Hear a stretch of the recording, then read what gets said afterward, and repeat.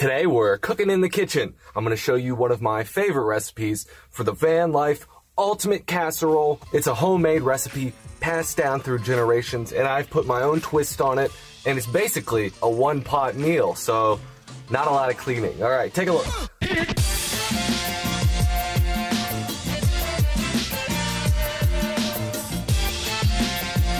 Let's see what you're gonna need. One, you're gonna need a stove, just a little bit. You're gonna need a frying pan or a pot, something like that. We've got already pre-shredded chicken that I keep in the fridge. We've got already diced potatoes, and they're like pre-baked. You can get these frozen or do it yourself. Same with the chicken. You can make a whole bunch yourself one time like I do, and then just keep them in the freezer or keep them in your fridge. What you can also do is get a rotisserie style chicken at any of your local grocery stores, shred that up, and use that throughout the week. I think that's a great idea. I do that a lot of the time. And then you don't have to worry about cooking an entire chicken in your van. I know Hobotech has a really awesome crock pot style pressure cooker, but he's got the generator for that. So if you don't have a generator or anything that can run that pressure cooker, this is going to be your better option. You can also substitute it with any type of meat or protein. You can do a vegetarian option by just leaving out the chicken. I've also used ground beef, meatballs, little cube steak things. Any type of meat really works pretty well. We'll see how it turns out. All right, we're gonna need peas and carrots and sweet corn. You can also get some peppers and any other type of vegetable you want.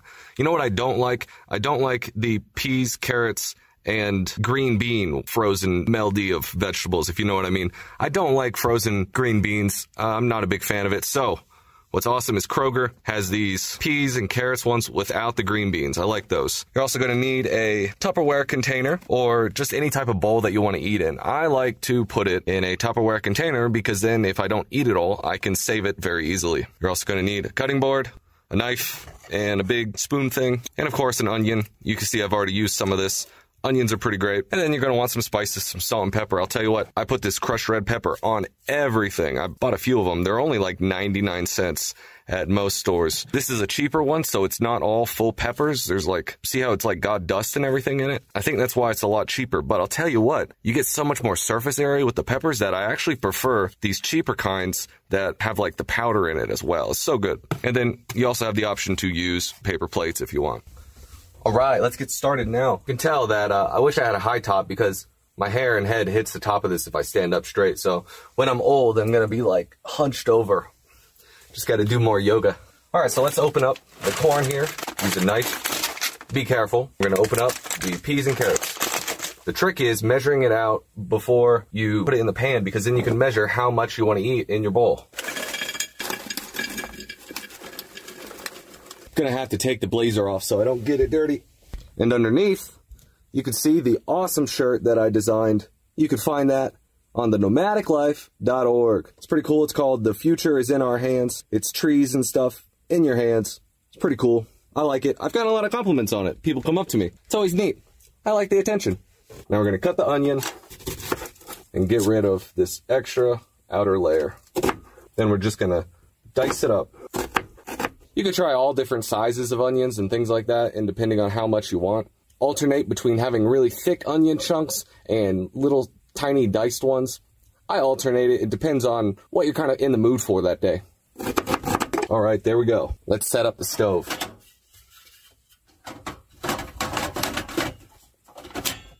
That was quick. It's a great stove. I definitely recommend it. Link is in the description. I ran out of oil, but I like to put some olive oil in here. I think it adds a good bit of flavor and helps you cook the onions better. But you can do without if you need to. I'm almost out of gas, and I forgot to buy extra at the store, so we'll hope there's enough to get us eating today. Cooking inside your van is actually really great in the winter time like it is now because it keeps it a little bit warm. I like it. Then we're just gonna add a little bit of the potatoes. And then a bit of the chicken. Now, when you're cooking on this type of open flame, you gotta like move things around a lot. Especially when you don't have oil like I did.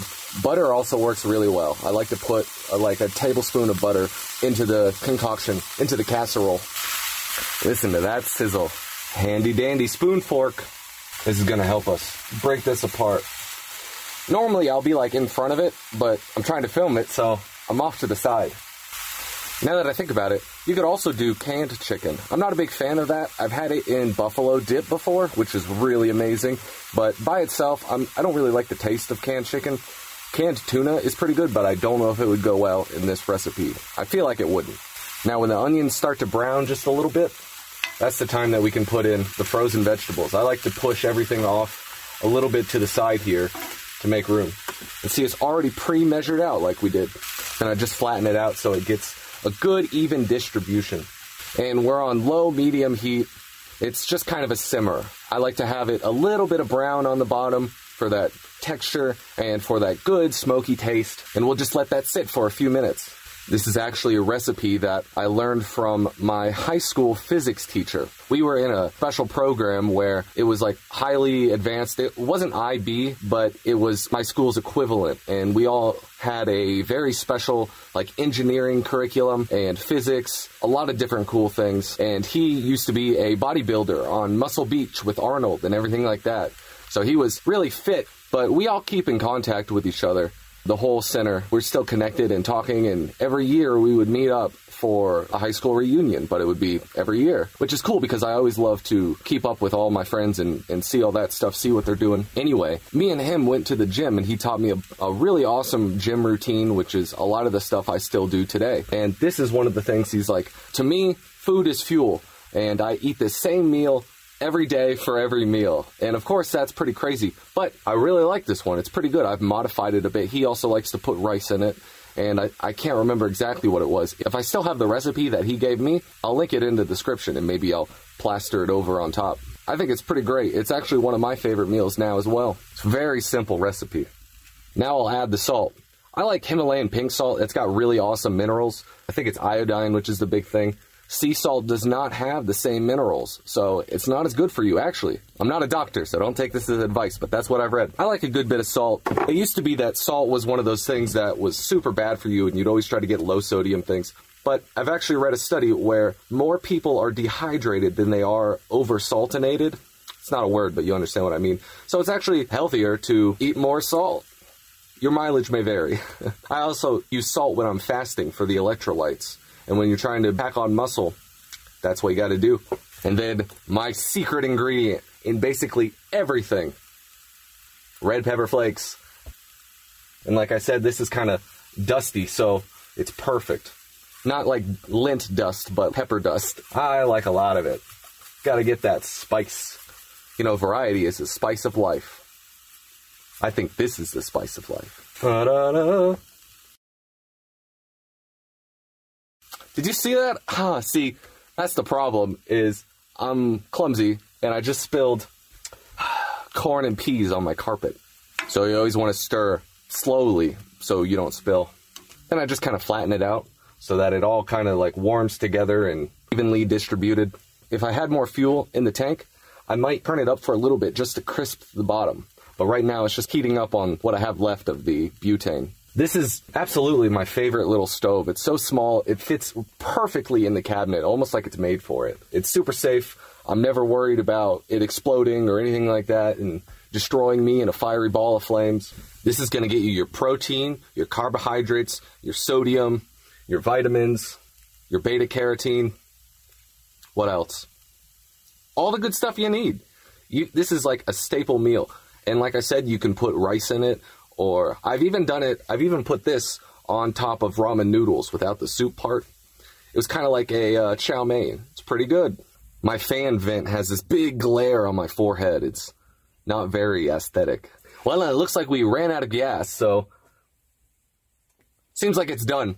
Perfect timing. Always make sure you turn off your stove. That's going to be important. And then we just put it back right into the container. And then if you don't eat it all, you save it for later. It's perfect. And you can just throw it back in the pan to heat it up. I'm also doing this with my left hand. All for the camera. And we've got an absolutely perfect portion size. It's just beautiful and tastes delicious. Let's see.